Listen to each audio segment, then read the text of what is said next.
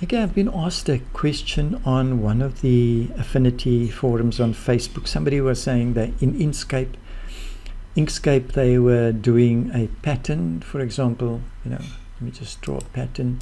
So they went and did a pattern. They showed a pattern in the goodie, and then they had let's put the shape as a cog here, and let's choose a star. Okay, I'm going to just color this so we can see these things. We make that blue. So they had two shapes, and in Inkscape they could say take the shape and put it along this path, and it will go along the path. And they wanted to know, can we do it in Affinity? I thought about it. There's no tool that I'm aware of that can do that. But then I thought, why can't we, Affinity is so flexible, why can't we have a workaround?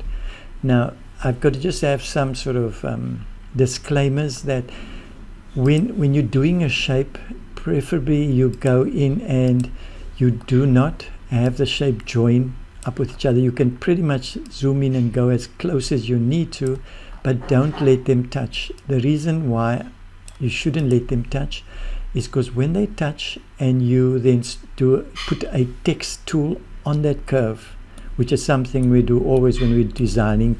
If you want to type on a curve, we'll create a path, and then you use the artistic tool and click there, and then you can type. If it's a joint curve, if it joins up totally, it has special handles on there to move the text around and everything. So as soon as you join it, it's going to complicate matters for how you want to do this technique, because this is literally a workaround. So I'm showing you a workaround. So rather don't let them join up.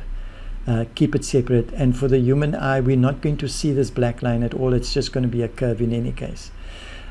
So pretty much what I thought we could do is click on there, go to the text tool, which is the artistic text tool. If you hover over here, you can see there it wants to type in some text. I click on there, and there you can see the little flashing cursor. And I'm going to make this font a little bit bigger so we can see what's going on. But to the point I mentioned earlier, can you see this green and this red triangle? This means green, it starts and it will go all around and stop by this red triangle. So I can move the triangle here, and it will only come up until this point, and then it will behave quite differently. Okay, so I rather just prefer not having the curve join each other since this is kind of a workaround. Okay, so usually we would go and start typing text on here, and the text will follow the curve. Okay, so that's a norm. I think we probably all would know how to do that. Create the curve, put the text on it, and start typing, and it will follow the curve. But here's where the technique comes in now. What I'm going to do is literally take that letter. Well, before I do that, I'm going to just select a object, maybe make this a bit smaller, select this object and copy it. So right click and copy, and then I can come double click on here and select this letter. So I'm going to select this and paste what I have in the clipboard over that. Now we're working with text here, but text is just a vector object, so it's going to replace one vector object with the other, and that's where the workaround happens. I'm going to go Control V, and there we have it. Okay, and you notice that the star has been placed with an offset from the line. Now the brilliance of this kind of workaround is the fact that according to the program, that star and the letter A we had on there is treated as the same. They both are vectors that it's just referencing.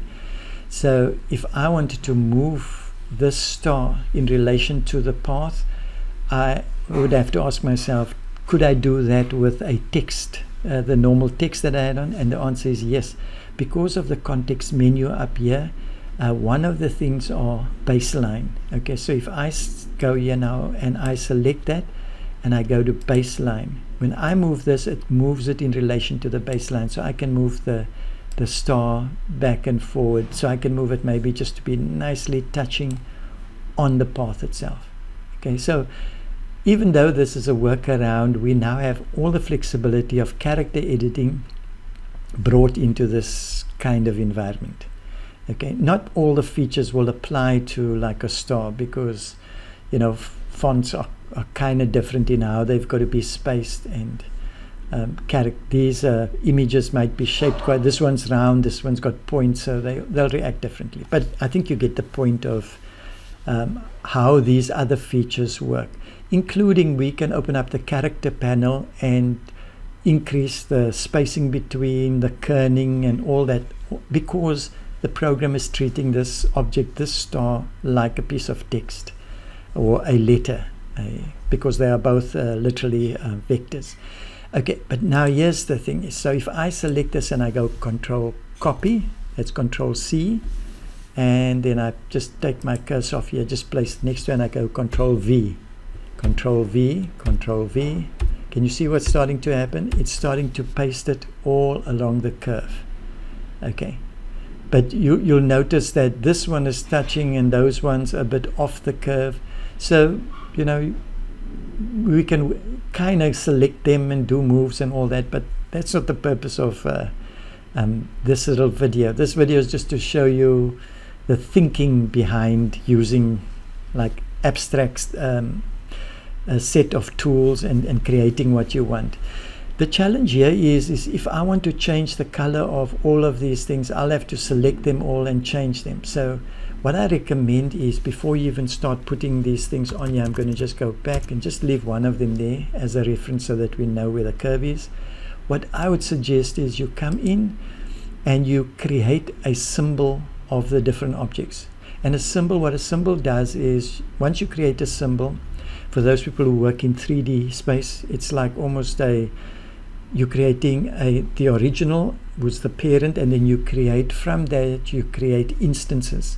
So when you change the original, all the instances change. And then you could also make that one of the instances become detached from the whole lot of them. So you could create unique things, but that's a subject for another day. If you're not familiar with symbols, you can go look up 1 or 2 tutorials online. There's some good ones out there. But this is the symbol tag here.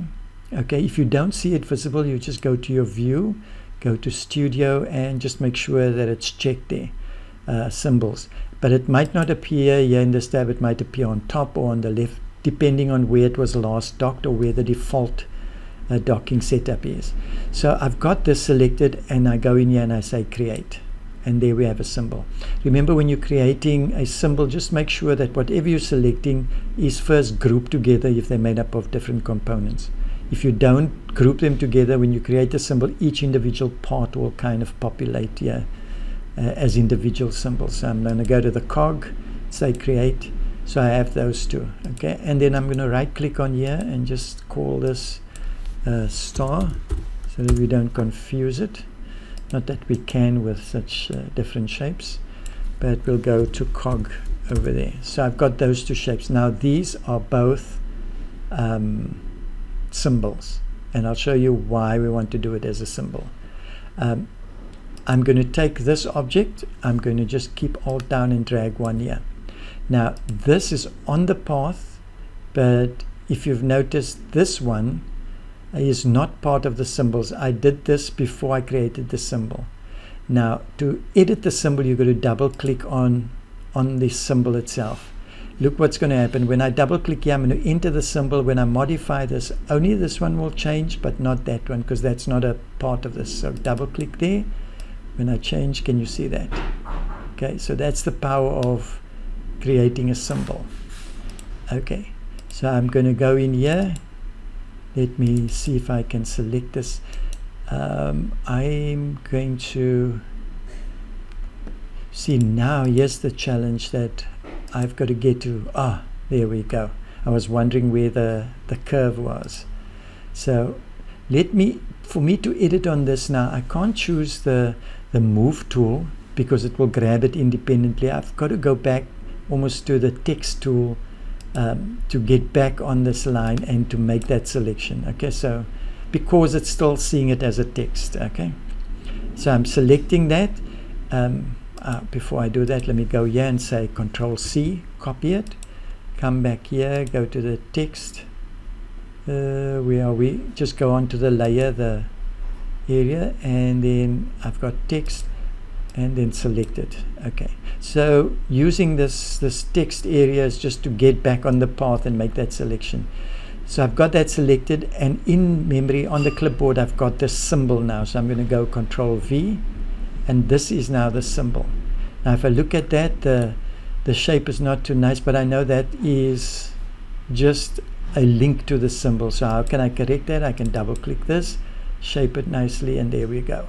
Okay, I'm going to just delete this one because that was used for an example. So now I can go there, go Control C to copy, and get back in this, get back onto the line, and I'm going to go Control V to paste. Control V. So I'm just doing Control V to paste now, and it's pasting all along this area. Okay, so that's basically the kind of workaround that we're dealing with here. So if I want to change all of these stars, because they're all linked to this symbol, I can double click the symbol to activate it. I can change the color, and then everything else will change. Okay, so that is why I think the system will work and why we should choose symbols. I'm not too sure if you could replace one symbol with another one, you know, like kind of swapped it out. I'll have a look at that sometime later.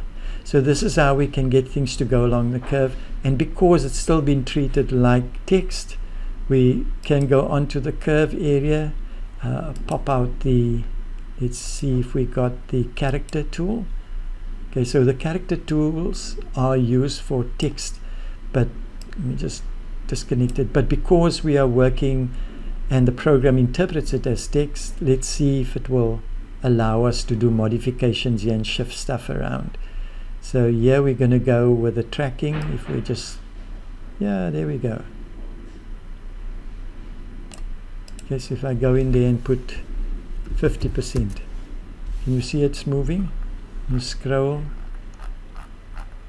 Okay, so what it's doing is interpreting it that it's a kind of text. It's a font that it's using in there, but we've replaced it with these symbols, and you could possibly get things aligned along this area. Now you can see that there's, you know, some of the areas where it goes around that they're not spaced properly and so forth. So yeah, maybe it's not going to give you the total perfect solution, but I think it gives you an idea of the direction that you can find yourself going in. Okay, so let me just go and change this maybe into a bit more of a non-pointy object. Let's just go in and see if we can filter that out. Okay.